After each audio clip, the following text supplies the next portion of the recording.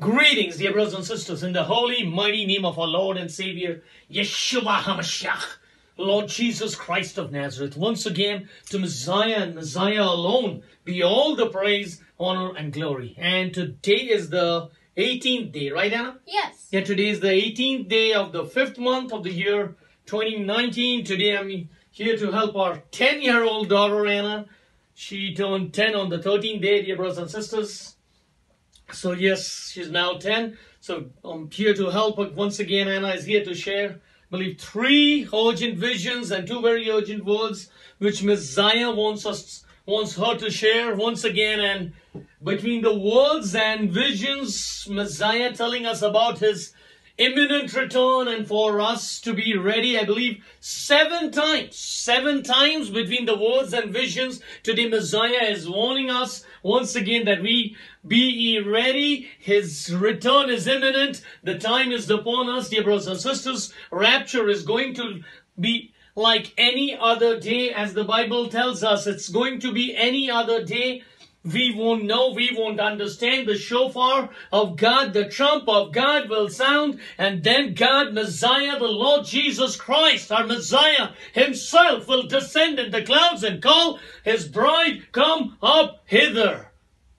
And that will be the moment, and that is exactly the moment we are waiting upon, dear brothers and sisters. While we are waiting, the longer we wait, the more the enemy is using all kinds of weapons, all kinds of tools to confuse us, to make us weary, dear brothers and sisters. Indeed, we are almost at the finish line.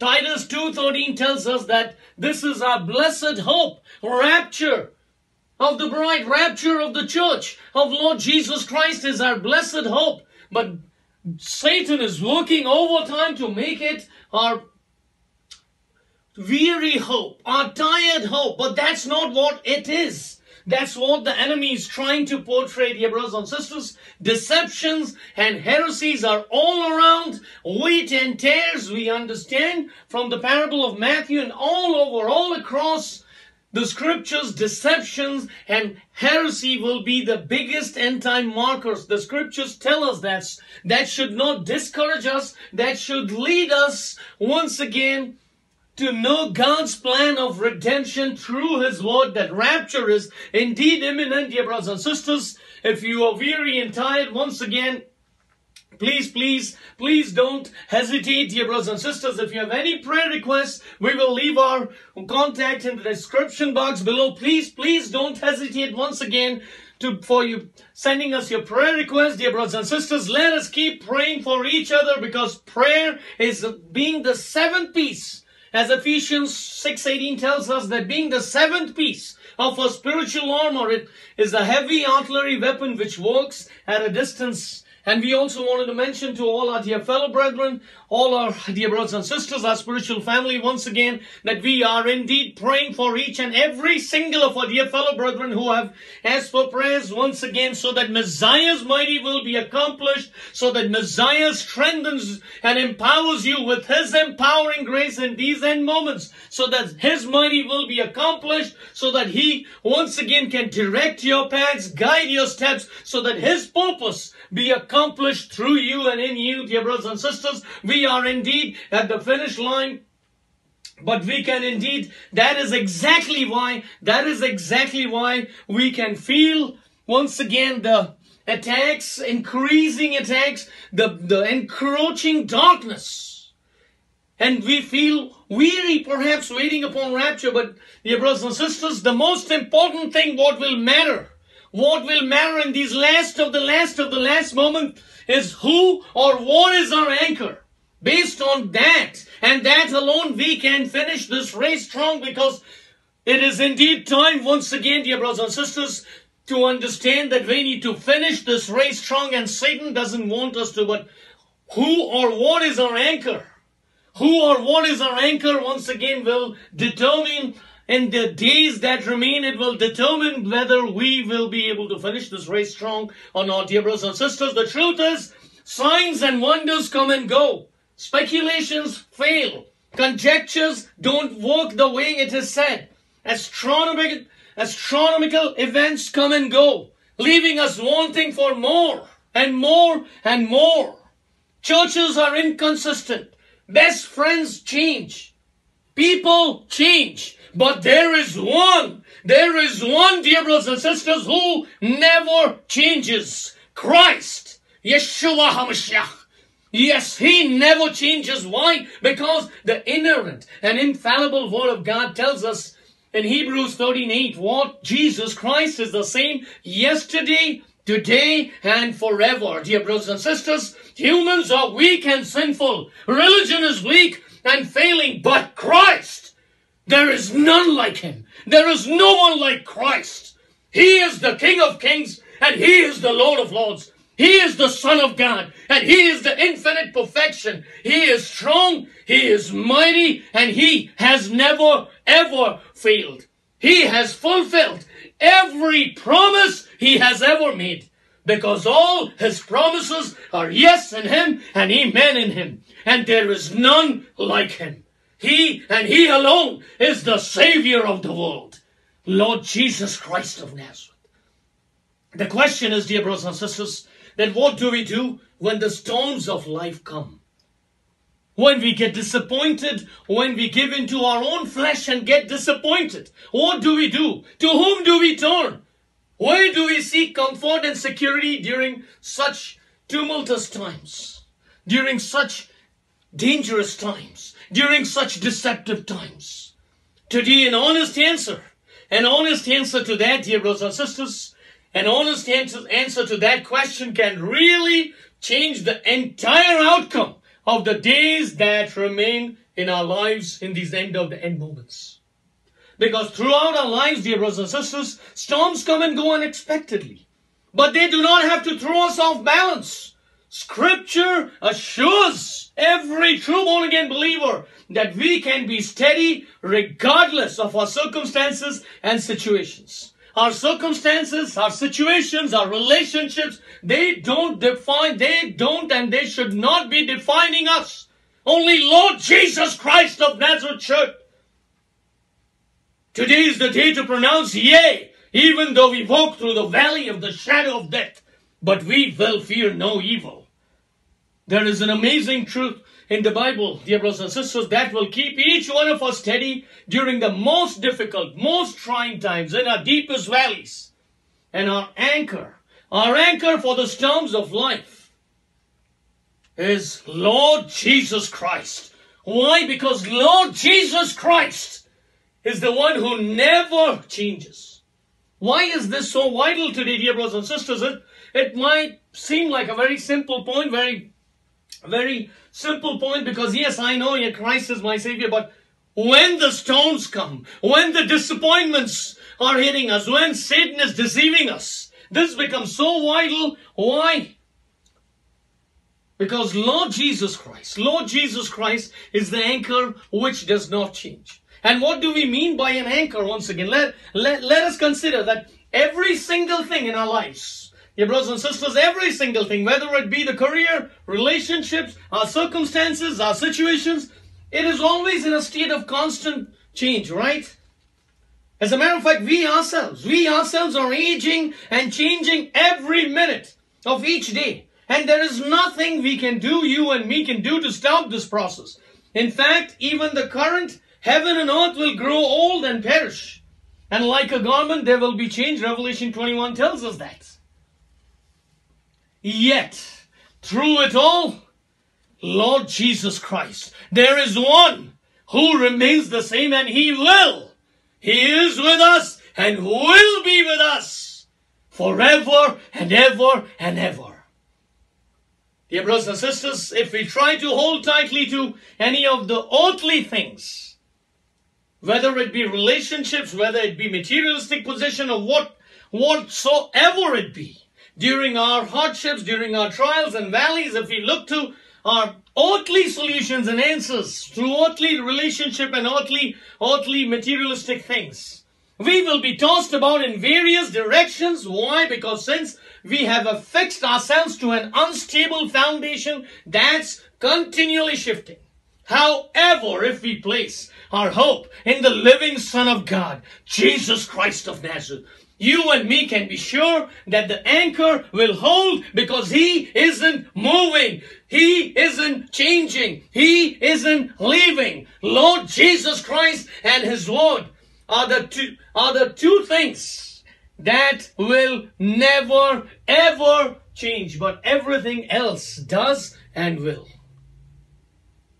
It always did. Everything else always did, and it always will. And yes, that includes our own thoughts and our own feelings, dear brothers and sisters. Today, as Anna shares Messiah's visions and words, today Anna has a message, as a matter of fact, for us once again, solely guided by the Spirit of God, talking about the times we are living in, how the enemy is trying to once again push us into that hopelessness, that despair. Basically, she'll be talking once again about the modus operandi of the enemy, which is so crucial to understand. So today, as Anna shares the visions and words from Messiah and the message, let us not once again understand by our feelings, for we walk by faith and not feelings. Feelings change. So today is the day, so let us bow our hearts and ask Lord Jesus Christ to decrease all our external inputs, so that at this time we can be plugged into Messiah's frequency. And the Spirit of God can teach us, and Messiah can accomplish His mighty purpose through us and in us during this time. And let's bow our hearts and let's start with a word of prayer. Shall we, Anna? Yes. All right. Hallelujah, hallelujah, hallelujah, hallelujah. We just praise you, Father. We just thank you, Lord, for one more glorious day, one more glorious message, one more glorious reminder, Lord, that you are the anchor which will never change, and our Messiah is coming, and coming indeed to get His bride, to get His own whom He redeemed. We thank you, Lord, for the incredible extremes you went on our behalf to redeem filthy people, puny man, to specks of dust like us. We thank you, Father, that by your grace and your grace alone, God's riches at Christ's expense, that you have called each one of us, and not by any merit of our own. We thank you, Father, that you have allowed your only begotten Son, Yeshua HaMashiach, to purchase our liberty from the law, to purchase our redemption, our access to you. Father, today we also thank you for the Holy Spirit, the Ruach HaKhodesh, the indwelling Holy Spirit, for every true born-again believer which you have sent us, so that the Holy Spirit can keep every true born-again believer holy, which is to separate us for your purposes, so that the Holy Spirit can teach us, can comfort us, and can lead us to the absolute truth. Father, oftentimes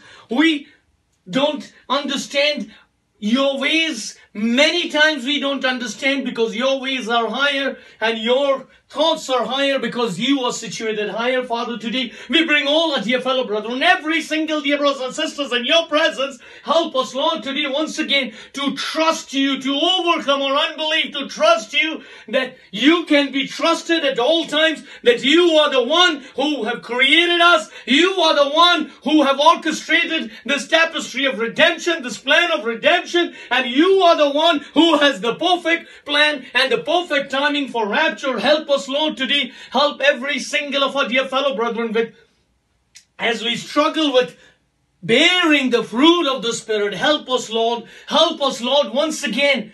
May your power once again be manifested in our lives. Help us, Lord, to show the holy love of God, to show the holy joy, the holy peace, the holy patience, the holy kindness, the holy goodness, the holy faithfulness, the holy gentleness, and the holy self-control for each one of us, which is only possible when we walk in the Spirit. Father, we surrender every single of our dear fellow brethren unto thy mighty hands today, Lord, and pray, Lord, once again, if you would please increase in each one of us, in every single of our dear fellow brethren, a new appetite, Lord, a renewed hunger for thee and thy word, that we each might grow in the grace and knowledge of our Lord and Savior, but also, Father, we each might be more discerning, more perspective to what you precisely have, Lord, for each one of us in the days that remain. Father, as we behold our horizon today once again and sense the urgency of the perilous times we are living in, Lord, we do seek discernment, Father, once again,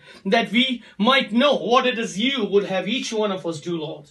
Father, once again, we do understand that opportunity is not mandate, that you have called each one of us, every single of our dear fellow brethren to us, specific task. Oh, Father, today we pray, oh Holy Father, that if you would, through your Holy Spirit, Lord, please make that evidently clear to each one of us, to every single of our dear fellow brethren, Lord, that in the days that remain, we might be each more fruitful and faithful stewards of the opportunities, Lord, you are presenting us with. Father, once again, today I bring Anna and myself in your presence, Lord, and pray, Lord, as we convey your message to your appointed people, Lord, today please be our strength and our weaknesses. We anoint every word, every alphabet which comes out of our mouth, Lord. Whatever is not from you, please let it not happen through me, through man, or through us. It is impossible. Matthew 19:26 tells us that through you, Lord, everything is possible. Today we claim on Psalm 141 verse 3 and pray, Father, once again, that please do set a guard over our mouths and keep watch, Lord, over the door of our lips as we convey your message, Lord,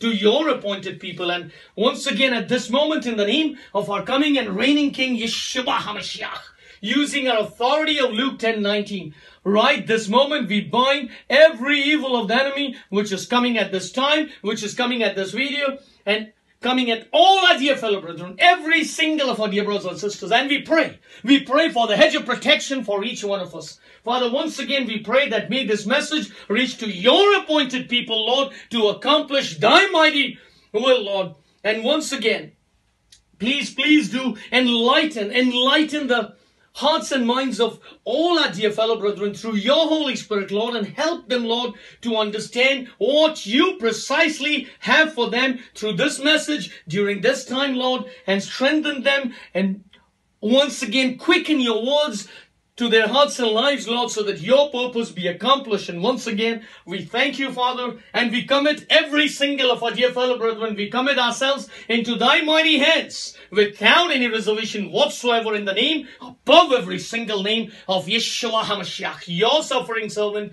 and our Redeemer, our Lord, our Savior, and our reigning and coming King, indeed, Jesus Christ of Nazareth. Amen. Amen. And amen and amen. All right, you can please go ahead, Anna. So on the 8th day of the 4th month of this year 2019, I heard the Lord say, "My child, tell my people not to give in to the enemy. I am coming extremely soon. There is no more time. Shalom, my beloved children." Amen. And on the 9th day of the 4th month of this year 2019, I heard the Lord say, "My child, tell my people to fix their eyes on me and to trust in me. There is no more time. I am coming soon." Amen. And coming to the visions which the Lord wanted us to share, the first one was on the 5th day of the 4th month of this year 2019. And I saw a dark, basically black background. On that background, I saw a yellow menorah, and it was shining very bright. Over the menorah, I saw the words, "I am the light of the world," written in blue and gray. The words were boxed with a bright yellow. And that was the end of the vision.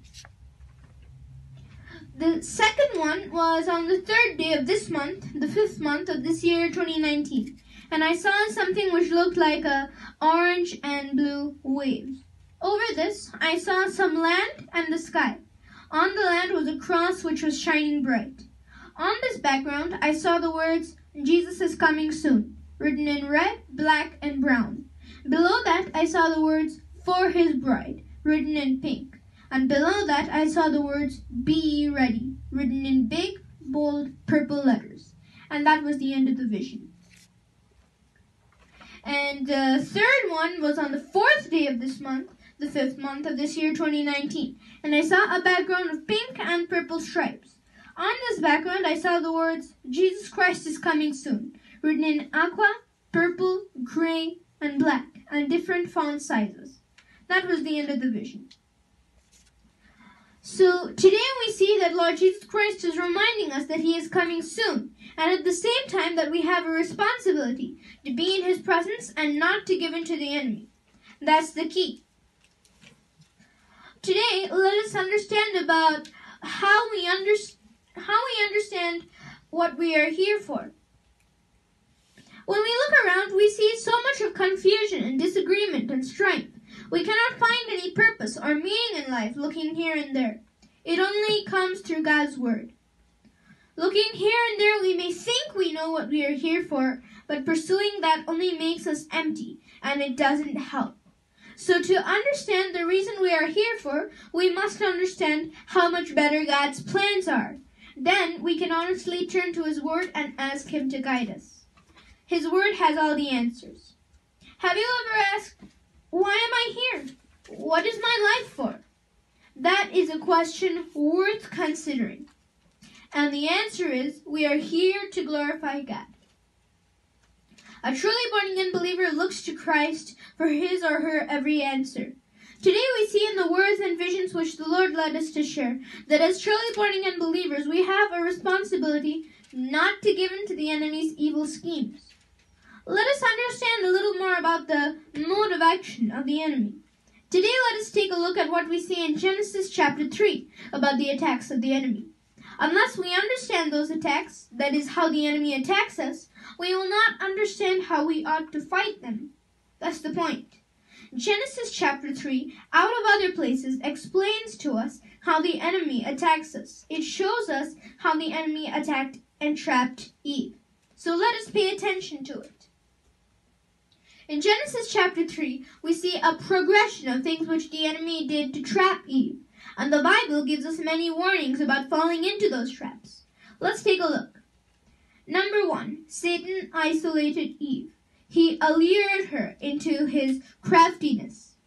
Genesis chapter 3 verse 1 says, Now the serpent was more cunning than any beast of the field which the Lord God had made. And he said to the woman, Has God indeed said, You shall not eat of every tree of the garden? We see here Satan is confronting Eve. But where is Adam? Eve was separated from Adam and she was tempted by the enemy and then she gave in. The book of Proverbs gives us a warning against being isolated. Proverbs chapter 18 verse 1 says, A man who isolates himself seeks his own desire. He rages against all wise judgment. When Peter and John followed Jesus to see what would happen after his betrayal and arrest, John, who was known to the high priest, went inside, but Peter was outside and he was alone. And then he denied Lord Jesus Christ, the very one he had said he would die for. Isolating oneself often is fatal. Number 2, Satan tried to get Eve into a discussion. The latter part of Genesis chapter 3 verse 1 tells us, And he said to the woman, Has God indeed said, You shall not eat of every tree of the garden? The enemy twisted God's words so that he could get Eve into a discussion with him and then defeat her. And that's what happened. Satan started a contention between Eve and God. The book of Proverbs warns us of this also.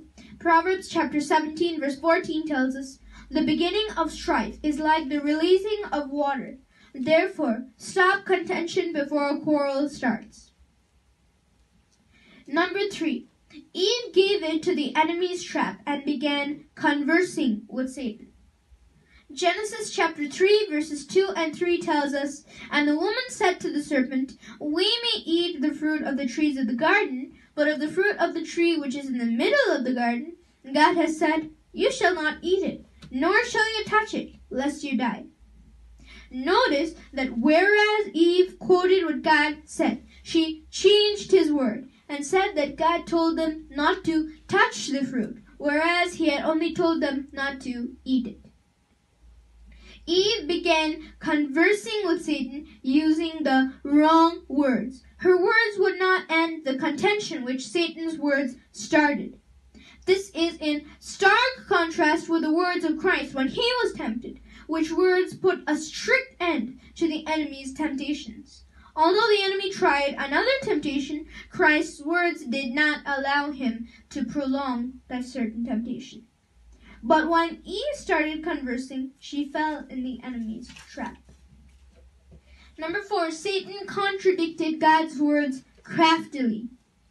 Genesis chapter 3 verses 4 through 5 tells us, Then the serpent said to the woman, You will not surely die.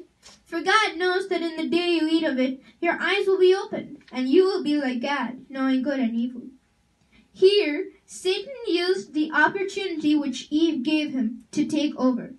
Satan took the name of the tree of the knowledge of good and evil, and said that if they eat of it, They will be like God, knowing good and evil. And Satan said that God said they would die because he knew they would know good and evil. But Satan said all this in a very, very cunning way. It didn't sound like he was contradicting God's word. Rather, it sounded like he was explaining what God said. Satan presented what God said in a way that presents God as trying to scare Adam and Eve so that they don't eat of the tree, because they would be knowing good and evil, and he didn't want that. Fifthly, number 5, Eve listened to Satan's cunning words. Genesis chapter 3 verse 6 says, "So when the woman saw that the tree was good for food, that it was pleasant to the eyes, and a tree desirable to make one wise, she took of its fruit and ate. She also gave to her husband with her, and he ate." So here, 3 things happened. Firstly, Eve looked at the tree and saw it was good for food. The fruit on the tree was not distinguished from the others because its fruit appeared as bad, but because it was forbidden. Eve looked at the tree. The Hebrew word for saw in Genesis 3:6 means to contemplate, to behold. Eve wasn't merely looking at the tree, she was thinking. She was contemplating, reflecting on what her choice should be. Maybe I'll just try it. Maybe I'll just have a bite. But slowly, it won't be just that. The second thought, when God had said no, eventually turned out a big, big mistake. That's what second thought does when we don't obey the word of God. Second, Eve saw that the tree was pleasant to the eyes. Looking at the tree did not look like there was anything wrong with it. Rather, the scripture is describing it as pleasant to the eyes. But let us notice that it does not say pleasant to the soul. It only looked good to the eyes, but it was extremely fatal once she tasted it. The Hebrew phrase translated pleasant to the eyes is ta'ava ayin. Ta'ava means a longing and is translated pleasant. Ayin means eyes. So ta'ava means a longing. Once Satan twisted God's word, the tree looked like a very desirable thing. Once he twisted God's word, there began to build up a longing desire in Eve. This was because Eve did not stop the contention as soon as Satan tempted her. Number 3, Eve saw that the tree was desirable to make one wise. The enemy said that when Eve ate of the tree, she would become like God. This was a lie, but it sounded so enticing. The Hebrew word for desirable here is chamad, and the Hebrew word for wise is sachal. Sachal means to make intelligent. Intelligence is different from wisdom. Intelligence fills one with pride, while wisdom humbles oneself. This wisdom is not wisdom but intelligence in Genesis chapter 3 verse 6. So we understand from Genesis chapter 3 that this process of 3 things eventually led to the fall of all mankind. Once the enemy presented the tree to Eve with that perspective, it no longer looked like something to be avoided. What Eve did was she carefully observed the tree, and it now looked good for food. It was very eye-alluring, and it came with an expectation to become divine. That's the trap of the enemy. Eventually, what happened? All mankind is doomed. Eve should have stopped this flattery of the enemy before she got into it. But because she did not, it led to those 3 things. Satan first created a doubt in Eve's mind.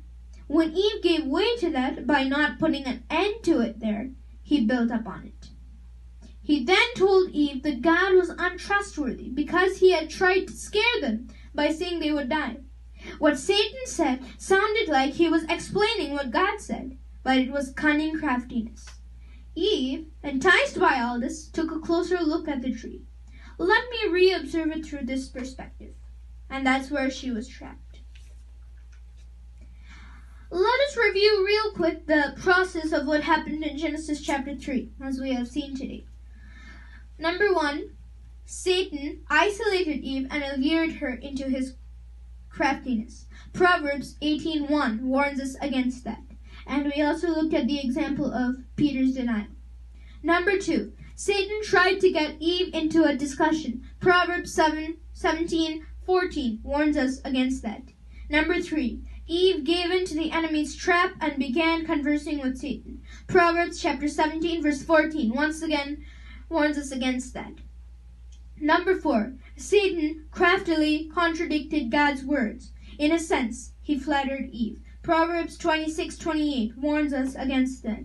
Number 5, Eve listened to Satan's cunning words. She firstly observed the tree. Proverbs 4:15 warns us against that. Secondly, she saw that it was pleasant to the eyes. Proverbs 4:25 warns us against that. Number 3, she saw it was desirable to make one wise, that is, intelligent. Proverbs chapter 9 verses 13 through 18 warns against that. So we understand that Eve was first isolated, then gave way to the enemy, and the enemy took over and she ate the fruit. But what did all this result into? What did all this result into? Number 1, this wrong decision of Adam and Eve resulted into a dread of the presence of our holy God. Before Adam and Eve ate the fruit, they had walked with the Lord in the Garden of Eden. He is holy, and they did not have any sin which made them afraid. But now they knew that they had sinned and were guilty, and they were thus afraid to stand in the presence of a holy God. They could no longer confidently stand with him. When God asked Adam, "Where are you?" Adam responded, "I heard your voice in the garden, and I was afraid because I was naked, and I hid myself." Adam and Eve could no longer relish in the presence of God because they were now sinful. They were afraid hearing the very voice of God. That's what happens when we give in to the enemy.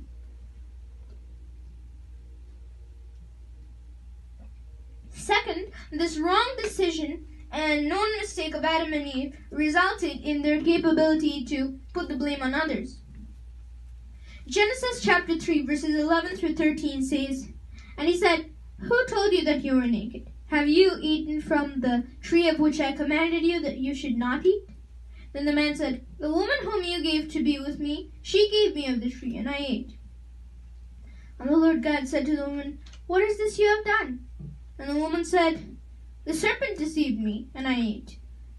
So here we see, firstly, that God asked Adam if he ate of the tree. God knew that Adam and Eve had eaten of the tree. So why did he then ask if he did? Because the Lord was perhaps testing Adam if he would admit what he had done. God didn't say, "You ate of the tree I told you not to eat. Now get out of the garden." God didn't say that. He gave Adam a chance to accept his mistake. But Adam did not. He blamed it on God and on Eve. What Adam was saying was, "You shouldn't have given me that woman. Otherwise, I wouldn't have done this. She was the one who made me eat. I didn't want to, but she forced me to. If you hadn't given me her, I would not have done this." Notice that God also asked Eve. Eve also blamed it on another. She blamed it on Satan. Both of Adam and Eve's excuses sounded reasonable. It was indeed Eve who gave Adam the fruit, and it was Satan who deceived Eve. But the problem was what they intended to do. The problem was that they intended to say that they were not guilty, but were forced to do what they did. Secondly, we see here that Adam refused to accept what he did. What Adam said sounded quite reasonable. We may think that if Eve hadn't given him the fruit, he wouldn't have eaten. That may be true, but there is more to it. It remains true that it was Eve who gave Adam the fruit, but at the same time, it was Adam's choice to take it. In the first part of 1 Timothy 2:14, Paul tells us that Adam was not deceived. The point is that he knowingly did what he did. It's true that it was Eve, but Adam knowingly did it. He wasn't deceived or tricked. He knew what he was doing. So while it is true that Eve was the one who gave Adam the fruit, Adam had a sin he ought to accept, which he did not. Thirdly, we see here that Eve refused to accept her mistake. Eve put the blame on Satan. It's true that it was Satan who deceived Eve. It's true that she was tricked. But it was Eve who did not stop the contention when it started. Satan did not just suddenly appear and start saying, "You won't die if you eat of this tree." First, he made Eve give him way to deceive. If Eve had put an end to the discussion when it started, Satan would never have had an opportunity to deceive her. So that's why Eve was deceived. But the bigger problem is that she would not accept what she did. We can always find the wrong in ourselves if we are willing. But if we want to put the blame on others, we will always find a reason for it. However, although this fall of mankind was the result of a fatal decision, this was necessary. It was a necessary event for many valuable lessons to be hidden. Let's take a quick look at a few of those.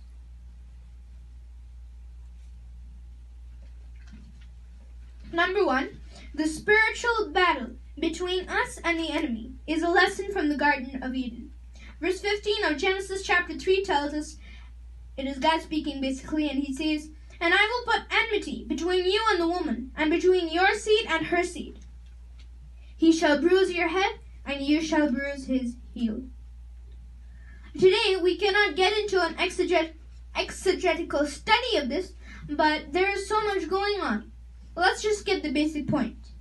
Eve was called the mother of all living, which means that she, as well as Adam, stand for the whole human race.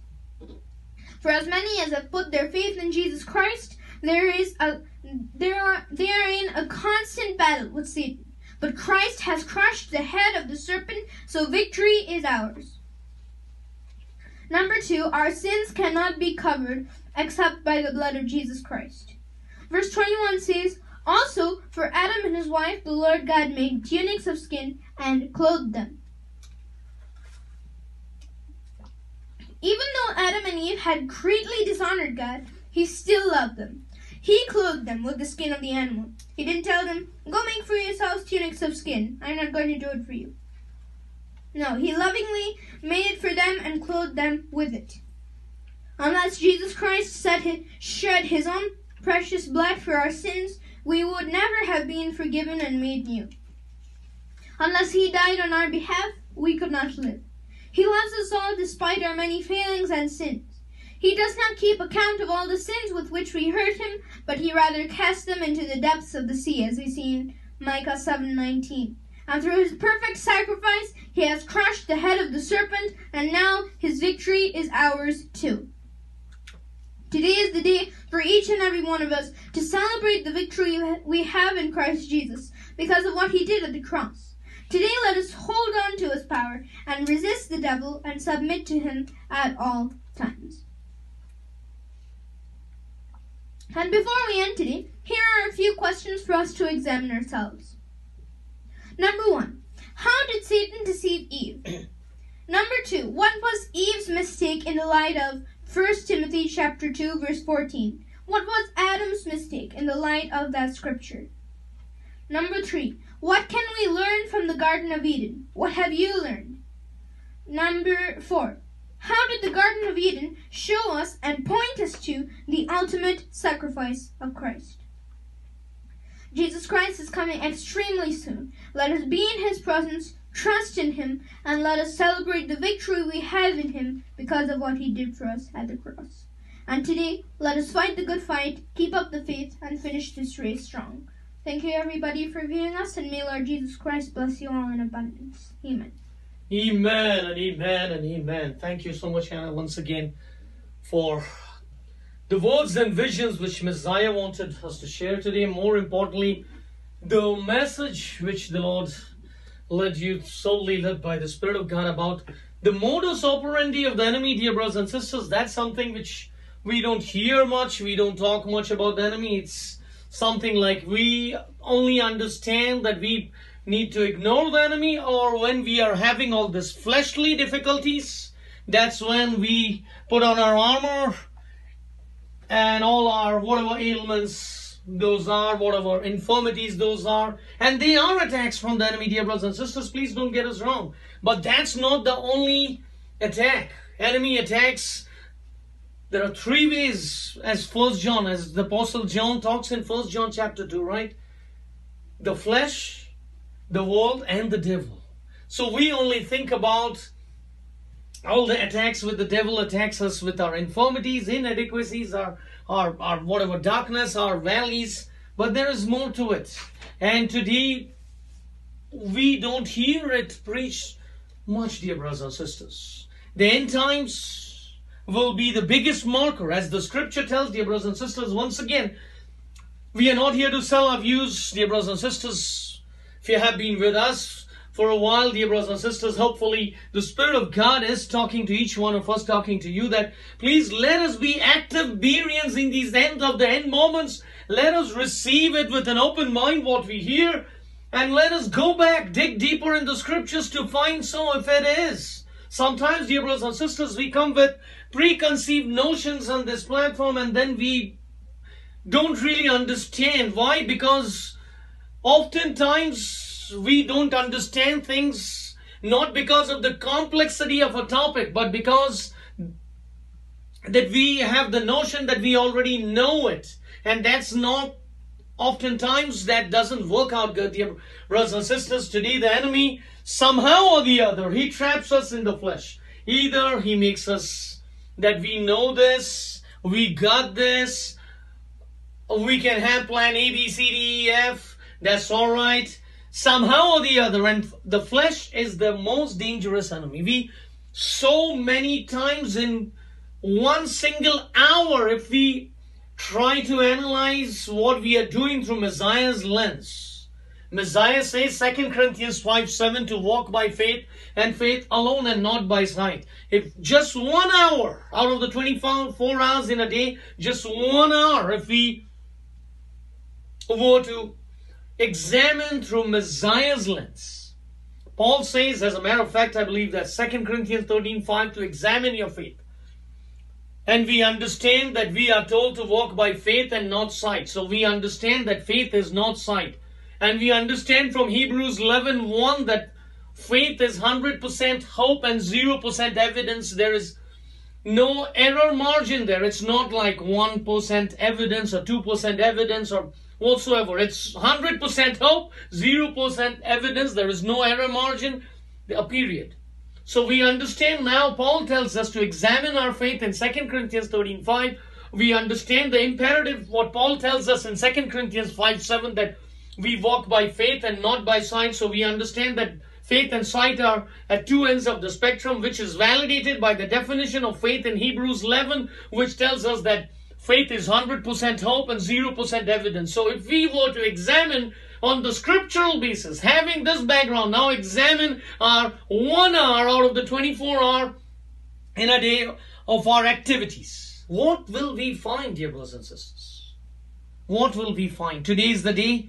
Once again, these are things not to intimidate us, not for fear-mongering. Dear brothers and sisters, one thing we have to understand very clearly, dear brothers and sisters, that God is always for us. He is not against us, but God is a holy God. His every aspect is holy. The word holy is raised to the third degree. If we go to Isaiah 6:3, we see holy, holy, holy is the Lord God Almighty. That's the only word in the Bible, only attribute of God, which is raised to the third degree. God's every aspect, God's love is holy love. God's righteousness is holy righteousness. God's justice is holy justice. Everything God does is holy. Once again, this holy we tend to think about in our definition, we tend to think about that it's moral purity. Well, it might include that, but God's holiness. Holiness means that, what does it mean that God is holy? And we covered that in 1 Peter when we were in a couple of sessions back, I believe. That holiness is that God is separate from His creation. God is separate from His creation, and He calls each one of us to be holy, dear brothers and sisters. So it's so very crucial to analyze our walk every single day. Today we'll pick up on our 1 Peter. I believe we are in still, the Lord has led us. If you are joining us for the first time with the 1 Peter, if you're still listening and viewing, dear brothers and sisters, now I'm just once again being facetious. But yes, we are doing, Lord has led us to do the First Peter, the study on the expository study on the First Peter. So when Anna and David shares the urgent words and visions with how much ever time we have, we do the first study on the expository study on the First Peter as the Lord leads us. Once again, we hope that this encourages each one of us. First Peter is a staggering book, dear brothers and sisters, for this very time. It talks about sanctification, dear brothers and sisters, which we have zero idea at this point of time. We don't understand one fact, that God does not justify anybody whom He will not sanctify. What does that mean? That if God has justified us through the precious, priceless blood of Lord Jesus Christ of Nazareth on the cross of Calvary, then He will sanctify us. How do we know? Philippians 1:6, that He who has begun a good work in us will complete it. And that's the sanctification we are talking about there. So First Peter is a staggering book which talks about sanctification and other aspects of, really, apart from book of Romans, of course, chapters 12 through 16 talks about the practical aspects of a true born-again believer's life, how he is supposed to live this life led by the sanctification ministry of the indwelling Holy Spirit. Apart from that, First Peter talks about it. So we'll pick up on First Peter. If the Lord leads you, please do pray over. Perhaps by the time, I guess, we come to the end of First Peter, it has 5 chapters. We come to the end of First Peter, our expository teaching, because of the limitations of the time and the frequency which we are getting to talk about, dear brothers and sisters. Perhaps you can finish it a dozen times, if not more. So please do pray over, dear brothers and sisters, if the Lord leads. So we did from First Peter, I believe, till verse 16 we did. We talked about the first 2 verses. We talked about what Peter is talking about, sanctification. Then verses 3 through 5, it talks about the supernatural aspects of salvation. Then we saw the purpose in verses 6 through 9 is the purpose of trials. Purpose of trials for every true born-again believer. Verses 10 through 12 was about the prophesied salvation, talked to the prophets. Verses 13 through 16, which we talked about the conduct of those who are saved. Hopefully today we'll pick it up around verse 17, and hopefully we'll have enough time to go through till verse 21. So verses 17 through 21, it talks about the motivation for godly living. I repeat, it talks about the motivation for godly living. Let this word once again not throw us off balance, dear brothers and sisters, today. That is something which we don't talk about. Godly living, the motivation for godly living. That doesn't happen through us. That happens through the sanctification ministry of the indwelling Holy Spirit. We don't talk about the person of the Holy Spirit, the work of the indwelling Holy Spirit for every single believer. We tend to think that salvation is a one-time thing. We now got our insurance from the hellfire, and that's it. Now we'll be waiting for rapture, and we will be going, dear brothers and sisters. Does the scripture tell us that? What happened to Acts 17:28? In Him we live and move and have our being. What happened to that? How far have we moved away from Acts 17:28? In Him we live and move and have our being.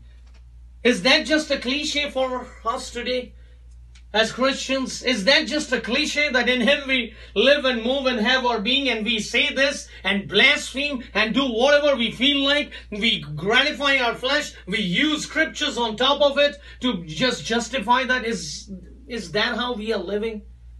What happened to in Him we live and move and have our being? Is salvation just a one-time thing? Is salvation like an insurance like we get from whatever, like an automobile insurance we are getting from Geico? Is this Christco? Is that what? I'm being facetious once again, dear brothers and sisters. This is not Christco. This is not, because this is the precious blood of Lord Jesus Christ of Nazareth. He gave it all He had. Every ounce of blood was poured out on that cross, and today me and you as true born again believers, we are the beneficiaries. We all are the beneficiaries of the love story written in the blood of Lord Jesus Christ of Nazareth on that wooden cross erected in Judea and the Mount of Calvary some 2,000 years ago. Do we realize today the eternal aspects of our redemption? Or today, do we just stick with Christ Co? It's just a hellfire insurance. I have it. It's a done deal. Done did that, dear brothers and sisters. Once again, we do apologize. It's not to target anybody. It's not about...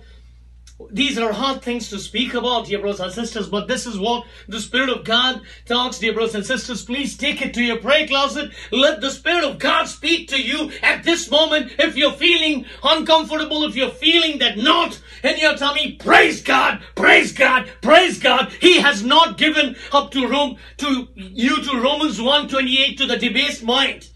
He is working in you. He is convicting of your sin. I cannot do that myself. Only Lord Jesus Christ can do. A fish doesn't know how much of water the fish is soaked in. So I don't know. We don't know how much of sin we are soaked in. Only the Holy Spirit, the Spirit of God, can convict us. And if He is, praise God, praise God, praise God. He is calling you today. Come to Him today. Let's read the scriptures together, what Peter has today. And once again, dear brothers and sisters, we also wanted to mention this, that for all our dear fellow brethren, dear brothers and sisters, as the Lord lays on our heart, this message is once again for the true born-again believers, dear brothers and sisters. For true born-again believers, just talking about sinners' prayer won't help. Sinner's prayer won't help. You perhaps must have gone through that a while back or sometime back or whenever. A sinner's prayer doesn't help now, between now and rapture, or now and when we expire, when we die, whichever comes first. What now? Isn't that a question? Hebrews 12:1 tells us that He has set the race for us to run this race with endurance, the race which He has set the course. I don't make purposes. Romans 8:28 tells us that we know that. We know that all things work together for the good of those who love the Lord and who are called according to His purpose. We get so much soaked in our flesh to understand the scripture that, everything is working for good. But at the end, Paul is telling us that who are the called according to His purpose. Wait a minute. Paul is telling that God has a purpose for you and me. We are saved for a purpose. Noah was saved not to float in the boat. There was a purpose. Similar way, me and you, God has saved us through His precious, priceless, holy blood. For a purpose. For a purpose. And what is it? God will direct our steps. May not be necessarily more than one step at a time, but God will direct our steps. Ephesians 2:10, Psalms 139:16 suppose that. So this 1 Peter 17-21, it talks about the motivation for godly living. Hopefully we all understand that, dear brothers and sisters. We all agree, can sign up and agree to it, that as true born-again believers, our most important priority should be pleasing God and not using scriptures to defend our flesh. Hopefully we can agree on that. If not, please do take it to your prayer closet. If the Lord leads you, please do contact us. Let's pray together. Let's pray together so that Christ is found, so that His will is accomplished through each one of us. Let's bleed the gospel of Christ. Today is the day. Today is the day to lay down doctrinal debates and bleed Christ. Lord Jesus Christ. I am a bondservant, blood-bought bondservant of Lord Jesus Christ. Today is the day to proclaim, if we are really understanding the redemption and the blood of precious, priceless, holy blood of Lord Jesus Christ, then today is the day to proclaim, I am a blood-bought bondservant, of Lord Jesus Christ, and nobody else. He is Kurios, Jesus Christos. He is Kurios, and I am His doulos. And Kurios is the Greek word for Lord. Doulos is the Greek word for bondservant. Today is the day. And that's exactly what Peter is talking about. So let's pick it up, verse 17. And we are in 1 Peter once again. Hopefully we'll have enough time once again, dear brothers and sisters, to go till verse 21, hopefully. So verse 17, Peter says, and if you call on the Father, who without partiality judges according to each one's work, conduct yourselves throughout the time of your stay here in fear. What's going on? Peter just wanted to use some rhyming words. Well, this is not in Greek, of course, but in Greek we don't know what it is. But here it sounds like Peter is telling what again? To conduct yourselves.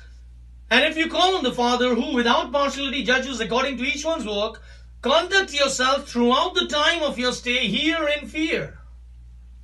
So the word we see, the time of your stay, if we as a matter of fact look into the KJV version, it says sojourning. And if we call on the Father, who without respect of persons judgeth according to every man's work, pass the time of your sojourning here in fear. Are we sojourning, dear brothers and sisters, truly?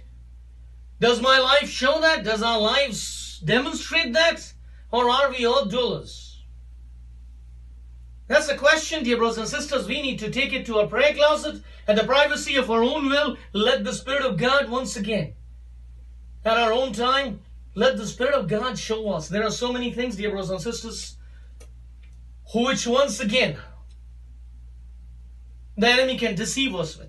And that's exactly what today Anna was sharing with us about the modus operandi of the enemy. If we are not anchored in the Word of God, truly we won't know the God of the Word. That's the truth. Are we living according to Messiah's absolute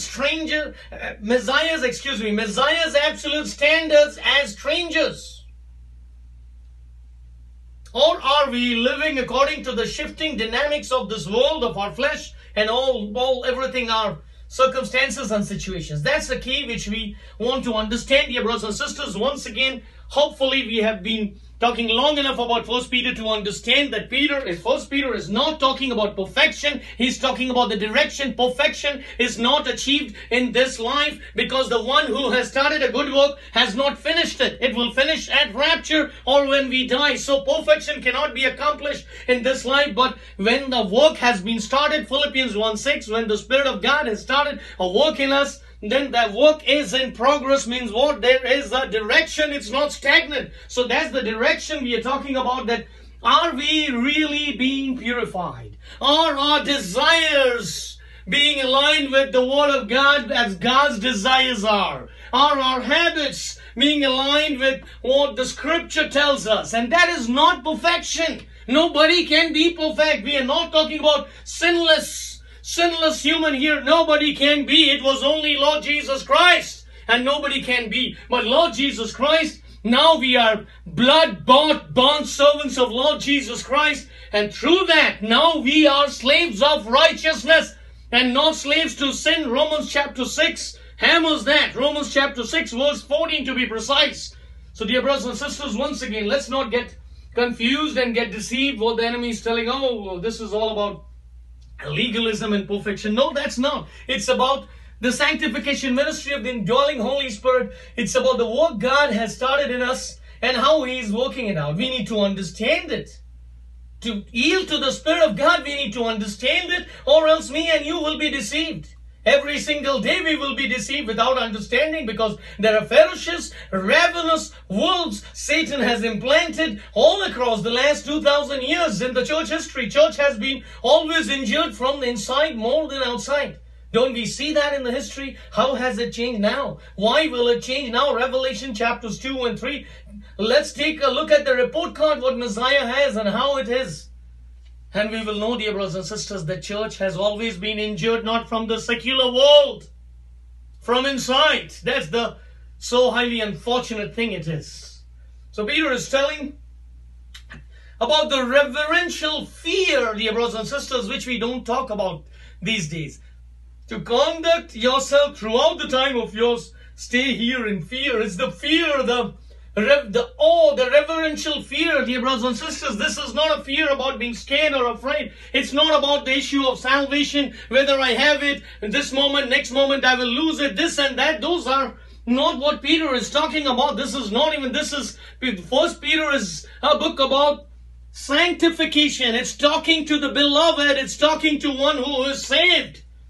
That's we who are. And once again, dear brothers and sisters, this message, 1 Peter, is solely for true born-again believers. And we truly believe, dear brothers and sisters, our fellow brethren, that we are talking to our fellow brethren who have been saved, who are saved by the precious, priceless, holy blood of Lord Jesus Christ of Nazareth, the blood which was shed on Calvary on that wooden cross.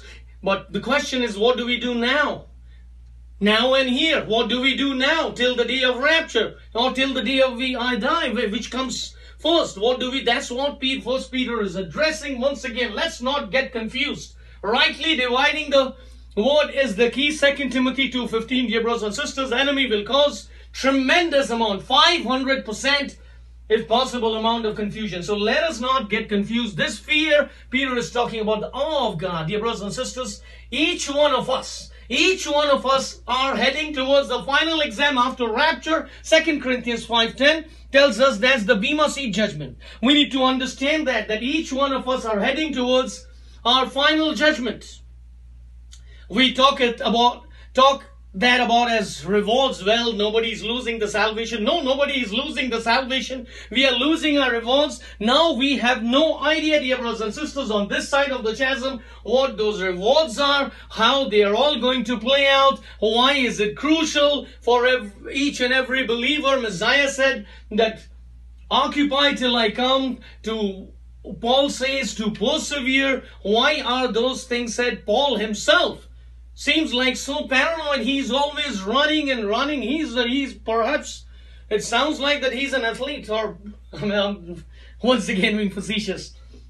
But yes, Paul is always, he is so very concerned about his rewards. Why are we not? Because we don't understand today. Because the heresies have propagated and impenetrated the body of Messiah, the bride of Messiah, so much that now we think that those are just accessory things which we don't even have to care about. But the reverential fear is once again the crucial key, what Peter is talking about, which is evidence once again by a tender conscience of watchfulness against temptation.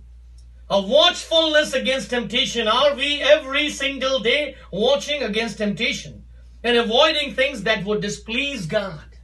That's the key to understand, dear brothers and sisters. And then Peter continues in verse 18, knowing that you were not redeemed with corruptible things like silver or gold from your aimless conduct received by tradition from your fathers, but with the precious blood of Christ, as of a lamb without blemish and without spot. He indeed was foreordained before the foundation of the world, but was manifest in these last times for you, who through him believe in God, who raised him from the dead and gave him glory, so that your faith and hope are in God. So there is so much going on. Why are we supposed to conduct while we are here? Peter says there were 5 imperatives. First we saw in verses 13 through 16, there were 5 imperatives, right? To gird up the loins of our mind, to rest our hope fully upon the future grace which is to be brought to us at the revelation of Lord Jesus Christ, to be obedient children, not conforming ourselves to the former lusts as in our ignorance, and then to be holy, for he is holy. And then Peter says that to conduct ourselves, our stay throughout the time of our stay here in that reverential fear. Why? Not because of legalism, not because of our works, not because trying to compete and trying to make it to heaven every single day, once again, to make it on our strength, dear brothers and sisters, from the day we were born. Even, as a matter of fact, we are disqualified because we were brought forth in iniquity. So we are disqualified there itself. But if we are deceived thinking that our good works can do that, every single day, 24/7, for how many years? 60, 70, 80 years we live. Every day, in every action of ours, every deed, every thought, everything of ours, there should be perfection. And then finally, that person who thinks that he will be perhaps going to heaven and suddenly telling God, move over. Now there are 2 of us. Once again, I'm being facetious, dear brothers and sisters. But hopefully with the clumsy example, we can put the point across, dear brothers and sisters, that works take us nowhere. This works-based, all the debates, whatever is going on, is a distraction put in our path. It's time to rise up for such a time as this. God has shed His precious blood for you and me. For such a time as this, we need to lift up our holy hands and proclaim, Lord Jesus Christ is the King of Kings and the Lord of Lords, and I will live for Him and Him alone, no matter what it takes, no matter what it takes, no matter what the separation is, no matter what the cost is. I will live for Him and Him alone, even at the cost, very cost of my life. Till my last breath, I will proclaim Christ is King. Lord Jesus Christ is King. The zeal to pursue Lord Jesus Christ. The zeal to bleed the gospel of Christ. Not to give in to distractions and debates and things alike.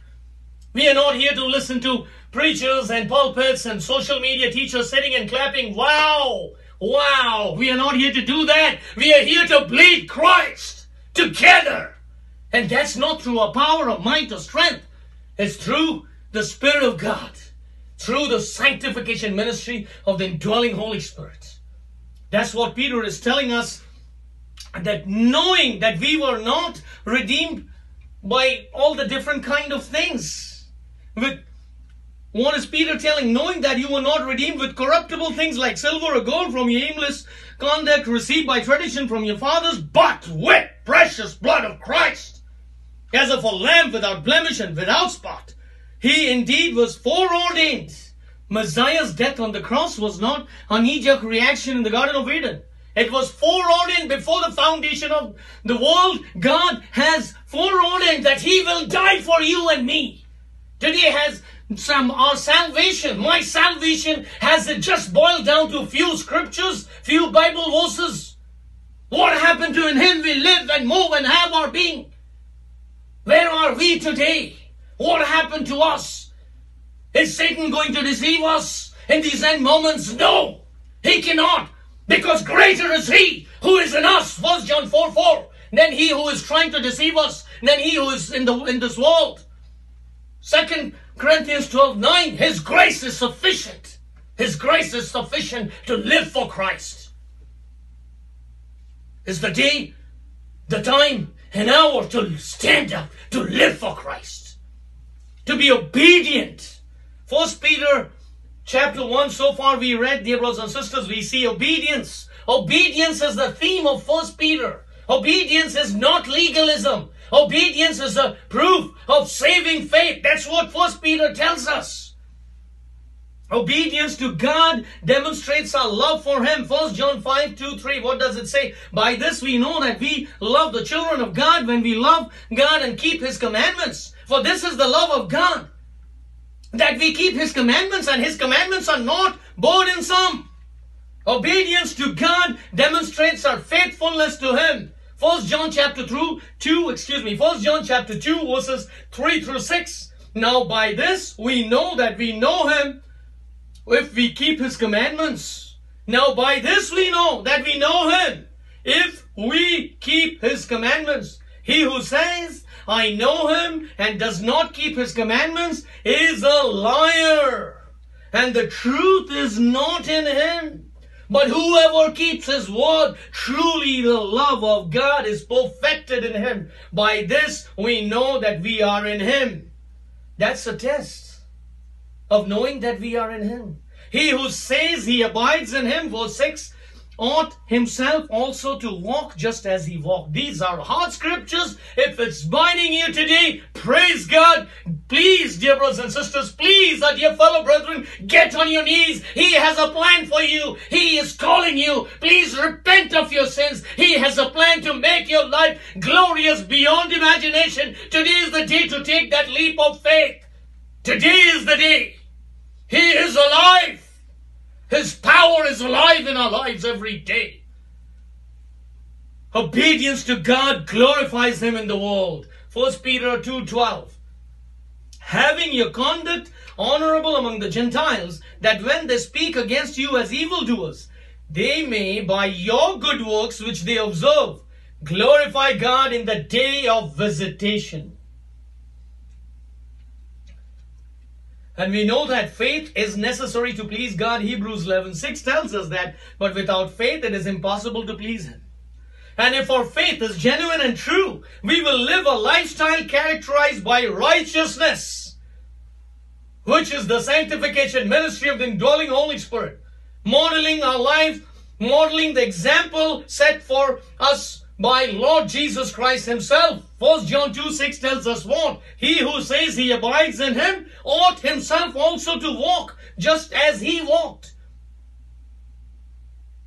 He who says he abides in Lord Jesus Christ ought himself also to walk just as Lord Jesus Christ walked. Dear brothers and sisters, we obey His commands not because we have to, but because we want to, because we love Him. We are enabled to obey.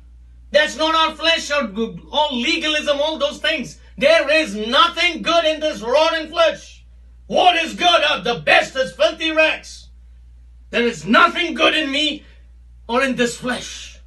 We are enabled to obey Lord Jesus Christ. Why? Because once we believe Lord Jesus Christ and we are saved, we are remade. We are not the same people we once were. 2 Corinthians 5:17, Paul says what? If anyone is in Christ, he is, not he will be. He is a new creation. The old has gone. The new has come. We can play around with these scriptures or surrender to God, and He will activate it in our lives with perfection in His perfect time. Dear brothers and sisters, we are not sharing just head knowledge. We are sharing experientially. We are talking, dear brothers and sisters, with the mercy and grace and love beyond imagination which Lord Jesus Christ has showered on a filth like me and my family. Dear brothers and sisters, He is glorious. He is beautiful. Come to Him. There is nothing worth pursuing. Today is the day. Drop everything. Come to Him. Life will be glorious.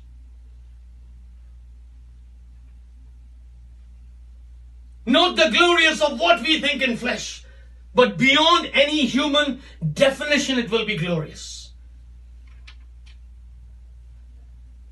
We are a new creation. The old has gone. The new has come. It is the work of the sanctification ministry of the indwelling Holy Spirit. Salvation is just not about justification. It's just not about having boiling it down to few scriptures for pulling up a wall, opposition, and just, it's not a punching bag. We just hang a punching bag and start using those verses against legalism and doing it. Salvation is a supernatural phenomenon. Once we come to Lord Jesus Christ, in Him we live and move and have our being. Truly and honestly. The present ongoing work of the Holy Spirit in a true born-again believer's life is indeed phenomenal. And I'm sure, our dear fellow brethren, so many of you right this moment can say amen to that. Amen to that. That the present ongoing work of the Holy Spirit in a true born-again believer's life is phenomenal. Which perhaps unfortunately is not talked about much in these end moments. When we obey the Lord, dear brothers and sisters, which is to yield to the sanctification ministry of the indwelling Holy Spirit, we can live a life of joy without shame, rooted deeply in the Lord and confident in our eternal hope. What does Paul say? 2 Corinthians 3:17, where the Spirit of the Lord is, there is liberty, there is freedom. We don't have to run from channel to channel or what social media teaches. We don't have to vlog in churches and modern pulpits to understand that we are, if the Son has set you and me free, we are free indeed. The Word of God is enough. Where the Spirit of the Lord is, there is freedom. Praise God, praise God, praise God. His Word is enough. His blood is sufficient for me, for each one of us to be a blood-bought bondservant. Our obedience, dear brothers and sisters, is actually part of our assurance that we truly know God. 1 John 2:3. What does Apostle John tell us? Now by this we know that we know Him, if we keep His commandments. Let the Satan not use this verse as a distraction point. Because you are imperfect, because I am imperfect, nobody is perfect, but we will go today to the cross of Calvary. Today we will spend time. Today we will mourn over our sin. Blessed are those who mourn, for they shall be comforted by Christ and Christ Himself. And that comforting, dear brothers and sisters, my words, no, there are no words in this earth which can describe the comfort of Lord Jesus Christ. I'm sure once again you can say amen. Dear fellow brethren, if you have experienced that, I'm sure you did.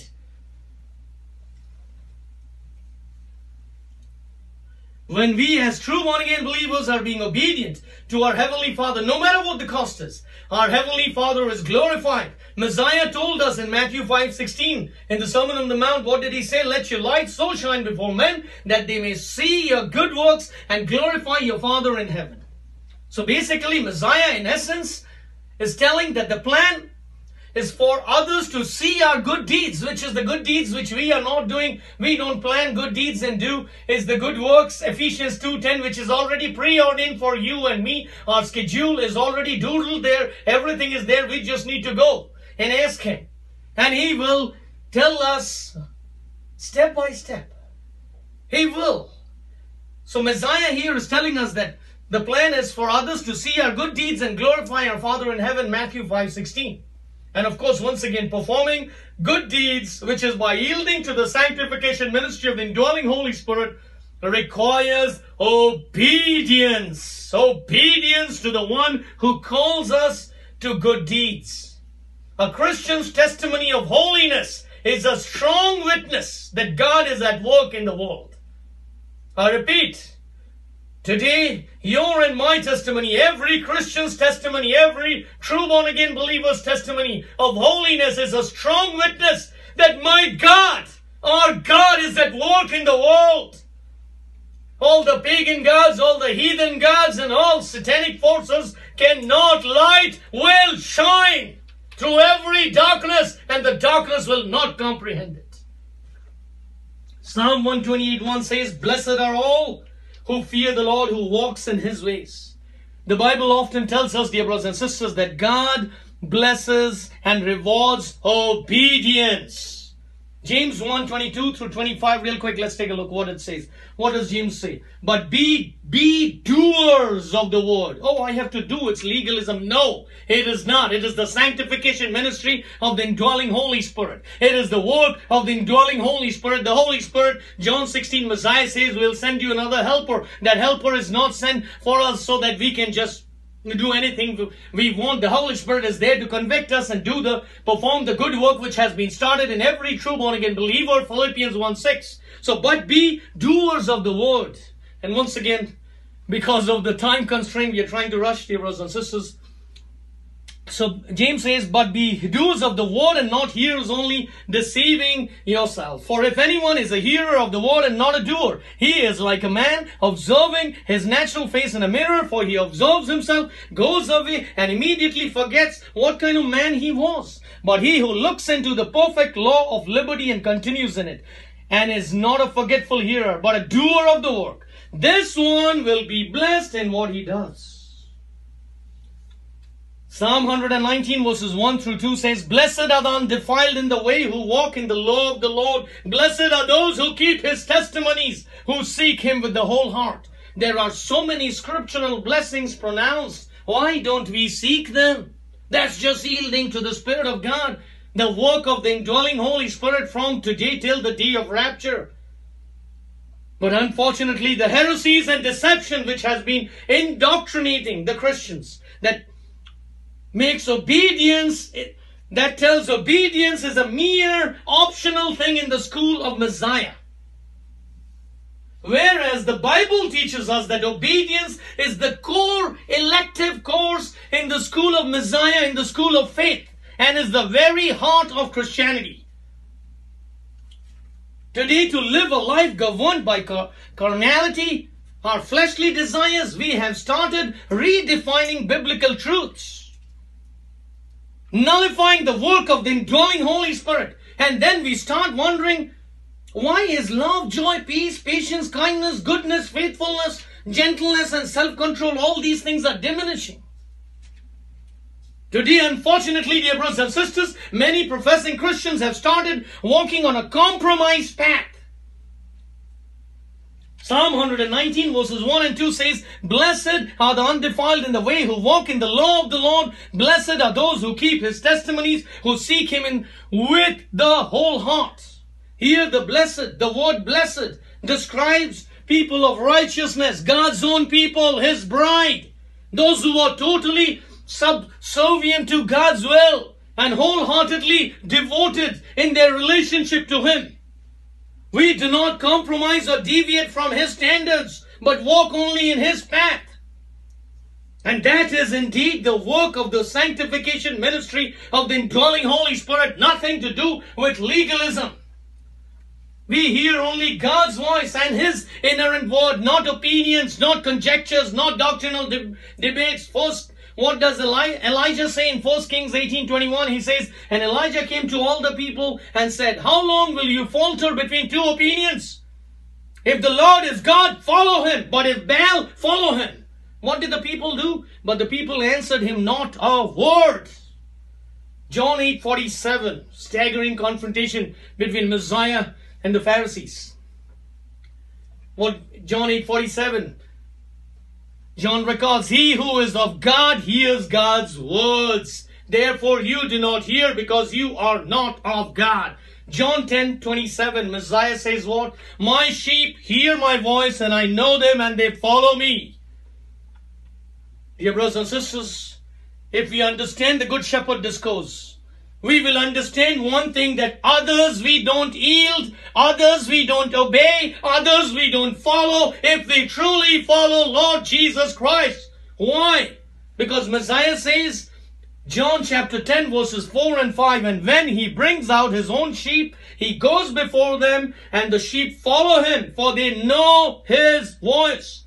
Yet they will by no means follow a stranger, but will flee from him, for they do not know the voice of strangers." Today is the day to flee and flee from our flesh, from the strangers, from everything, to Lord Jesus Christ.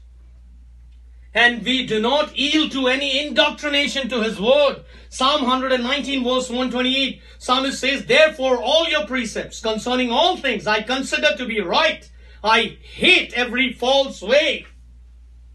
Dear brothers and sisters, not compromising requires our absolute, unswerving submission to him and to him alone, regardless of the world's as well as our surroundings, concession to the godlessness, or even to run away from the form of godliness, the religiosity and those deception.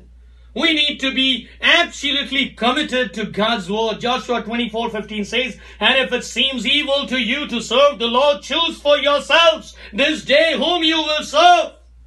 Whether the gods which your fathers served that were on the other side of the river, or the gods of the Amorites in whose land you dwell. But as for me and my house, we will serve the Lord." Psalm 119 verse 10 says, "With my whole heart I have sought you. Oh, let me not wander from your commandments." Once again, that's the sanctification ministry of the indwelling Holy Spirit we see. Psalm 119 verse 15, "I will meditate on your precepts and contemplate your ways." Are we today? As true born-again believers, dear brothers and sisters, we must see to it that no one takes us captive through hollow and deceptive philosophy, which depends on human tradition and the basic principles of this world rather than on Lord Jesus Christ. Paul tells us that, Colossians 2:8, "Beware lest anyone cheat you through philosophy and empty deceit, according to the tradition of men, according to the basic principles of the world, and not according to Christ." Hebrews 3:12, as a matter of fact, also indicates that, "Beware, brethren, lest there be in any of you an evil heart of unbelief in departing from the living God." Today we have those who profess to be being Christians, yet live lives not according to the Word of God, compromising their biblical beliefs, so highly unfortunate, by living like the world, but having a form of godliness. For them, the things of the world and its all the glitters of this world, the sensual allurements take precedence over the word of God. Acts 20 verse 30 says, also from among yourselves men will rise up, speaking perverse things to draw away the disciples after themselves. 1 John 2, 15 through 19 tells us the same thing. Messiah, as a matter of fact, referred to these people as those who hear the word, but the cares of the world and the deceitfulness of riches and the desires for other things enter in and choke the word, and it proves unfruitful. Fruit bearing brings glory to our Heavenly Father, John 15:8. But the question is, once again, these are the ones, dear brothers and sisters, though professing to follow Christ, compromise their faith by craving worldly success and accolades from their fellow men. Messiah chastised such people who rationalize their questionable behavior. Messiah said, how can you believe in John chapter 5? How can you believe when you receive glory from one another and do not seek the glory that comes from only God? In other words, to compromise, dear brothers and sisters, in one's total allegiance and devotion to God is to allow the glitters of this world, the allurements of this world, with its accompanying worries to take precedence over Christ. The question is, once again, how do we compromise the word of God when we fail to accept the word? 2 Timothy 4, 3 through 4 says, for the time will come when they will not endure sound doctrine, but according to their own desires, because they have itching ears, they will heap up for themselves teachers, and they will turn their ears away from the truth and be turned aside to fables. How do we compromise the word of God when we place our desires and that of others ahead of the word of God? Acts 5:4 tells us, while it remained, was it not your own? And after it was sold, was it not in your own control? Why have you conceived this thing in your heart? You have not lied to men, but to God. How do we compromise the word of God? As true believers in Christ, we must accept God's word as absolute, inerrant truth. That's it. We don't play with it. We don't look here and there trying to fit it to our needs. Those are not custom made. Those are not tailored for what I want for my fleshly needs. Those are absolute things. The word of God does not mend and change according to me. I change according to the word of God. That's the sanctification ministry of the indwelling Holy Spirit. Paul says in 2 Timothy 3:16 and 17, all scripture is given by inspiration of God and is profitable for doctrine, for reproof, for correction, for instruction in righteousness, that the man of God may be complete, thoroughly equipped for every good work. Dear brothers and sisters, we must be fully obedient to His word. In these end moments, that's the key. Messiah says, John 14 verse 15. What does He say? If you love me, keep my commandments. 1 John 5:3. Apostle John records, for this is the love of God, that we keep His commandments, and His commandments are not burdensome. Apostle John records in the second epistle, 2 John 1:6, this is love. We talk about love. What is love? It is defined now. This is love, that we walk according to His commandments. This is the commandment, that as you have heard from the beginning, you should walk in it. Today we don't see love. We talk about people are filled with hatred. What is that hatred?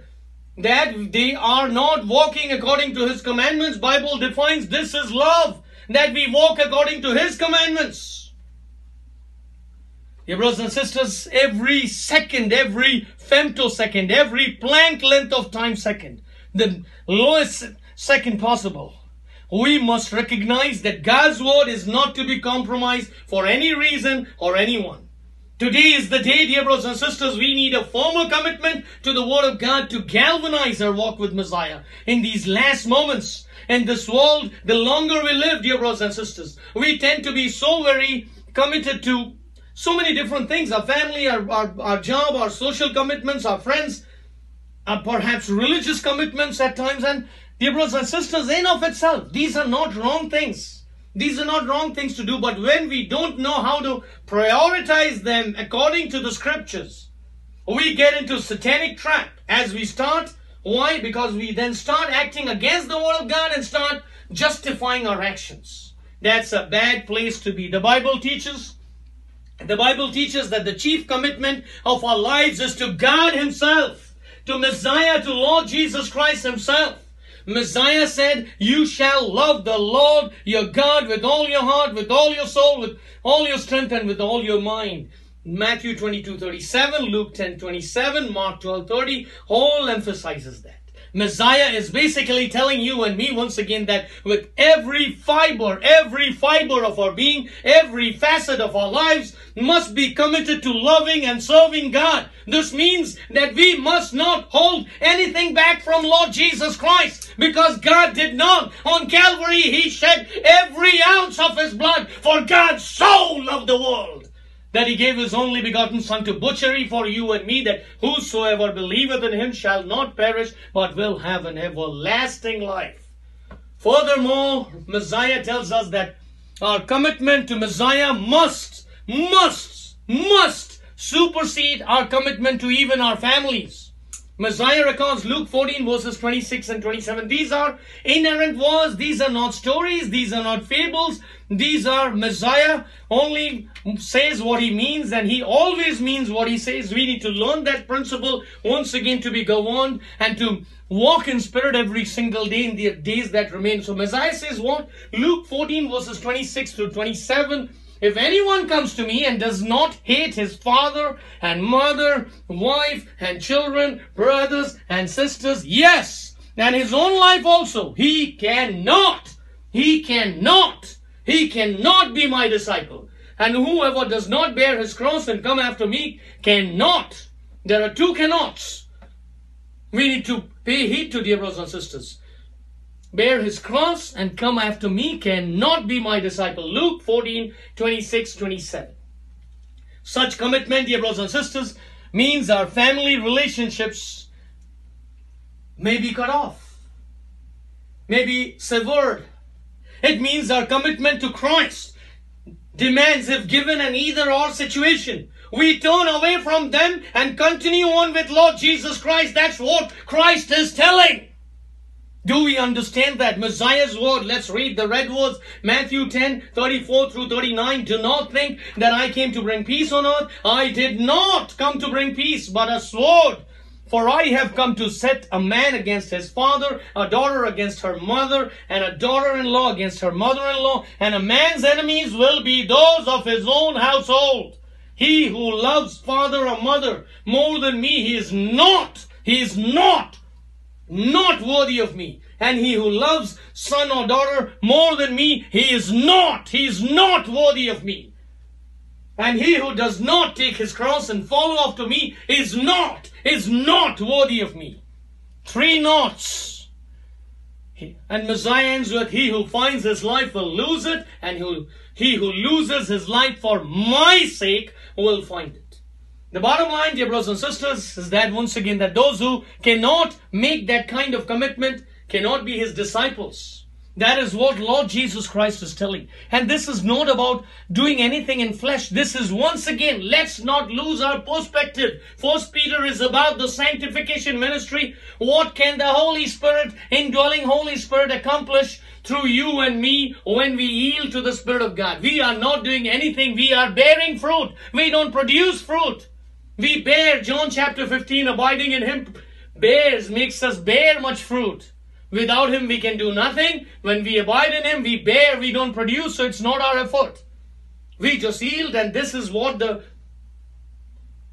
Spirit of God, the indwelling Holy Spirit, can accomplish, dear brothers and sisters. This is what Lord Jesus Christ is telling. Bottom line, that who cannot make this kind of commitment cannot be His disciples. This is Messiah telling. Are we going to comply? Or are we going to bypass it with other scriptures? Or are we going to argue over it? Or are we going to deny it?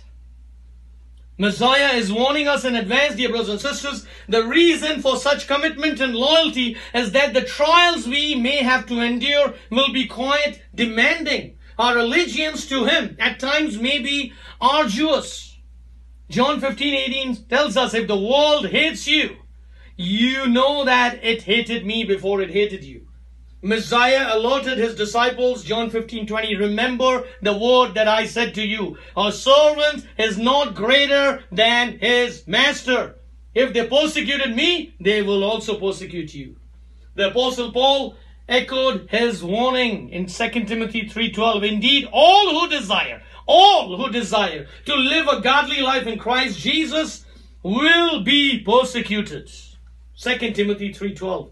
Messiah has made it plain, dear brothers and sisters, the cost of discipleship. Luke 9:23 and 24. If anyone would come after me, let him deny himself, take up his cross daily and follow me. For whoever would save his life will lose it, but whoever loses his life for my sake will save it. In essence, once again, dear brothers and sisters, Messiah is telling the true cost of commitment to Christ is one's total self-denial, daily cross-bearing, and the continual following of Him. And we are almost done. Please do bear with us, dear brothers and sisters. We apologize once again. We're going overtime. We try to keep it within 1.5 hours, but please do bear with me. We are almost done. These imperatives, once again, these imperatives picture for us, dear brothers and sisters, sacrifice, selflessness and service. And that is exactly the work of the sanctification ministry of the indwelling Holy Spirit, because when we deny our flesh, we walk in spirit. That's what it is. When Messiah is telling to deny our flesh, we are not doing any other fleshly activity. We either are slaves of righteousness or slaves of sin. We either walk in flesh or we walk in the spirit. It's always either or, dear brothers and sisters. It's always either or. There is no mid-ground. There is no here and there things. Either we are of Him or against Him. And that the scripture should tell us, our walk should tell us. A cross epitomized ultimate punishment and humiliation. Galatians 3:13 from Torah, Paul took and said what? Cursed is he who hang on that tree. More than that, dear brothers and sisters, it fully demonstrated the love of God. Romans 5:8, He demonstrated how while we were sinners, while we were His enemies, He died for us. Selfless and sacrificial in the giving of His life for the world. Matthew 20:28 tells us that just as the Son of Man did not come to be served, but serve, and to give His life a ransom for many. Paul followed Lord's example of commitment and sacrifice and service. Paul said, Galatians 2:20, I have been crucified with Christ. It is no longer I who live, but Christ who lives in me in the life. Life I now live in the flesh, I live by faith in the Son of God who loved me and gave Himself for me.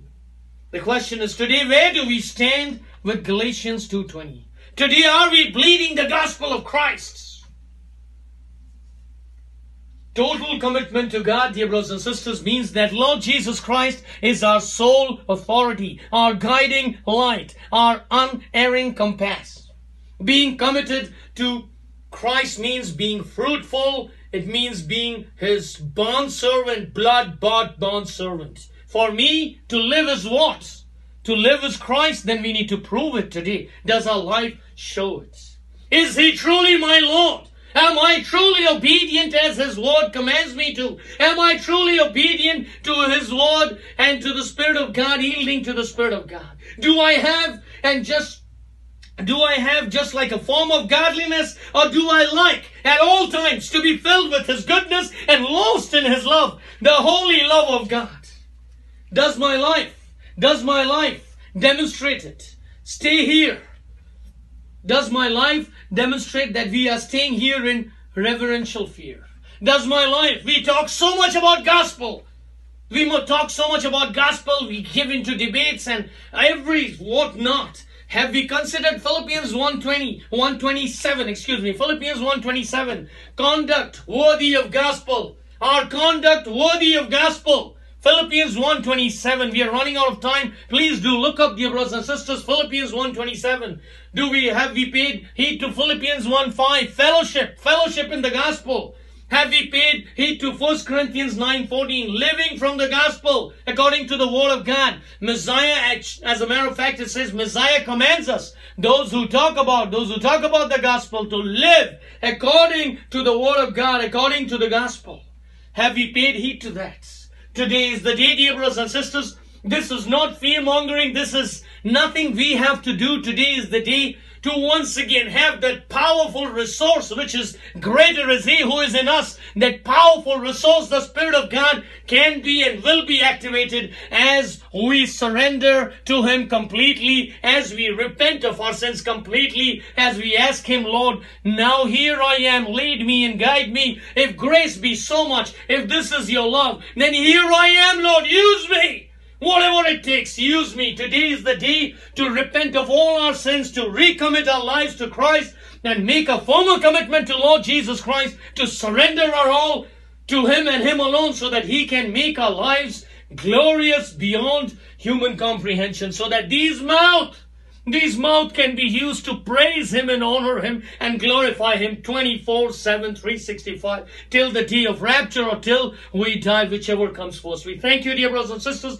once again for viewing us, for being a part of our spiritual family. Dear brothers and sisters, once again, let us be on fire for Lord Jesus Christ, not through power or might, but through His Spirit. Let us keep yielding to the Spirit of God. Let us be the light of the world, being Messiah's reflected glory. Let us be the salt of the earth. Let us once again do what Messiah wants us to do, not what we want, but what Messiah wants. Let His will be accomplished, no matter what the cost be. We thank you, dear brothers and sisters. Messiah's return is imminent, and today let us end with a short word of prayer. Shall we, Anna? Yes. All right, you can please go ahead.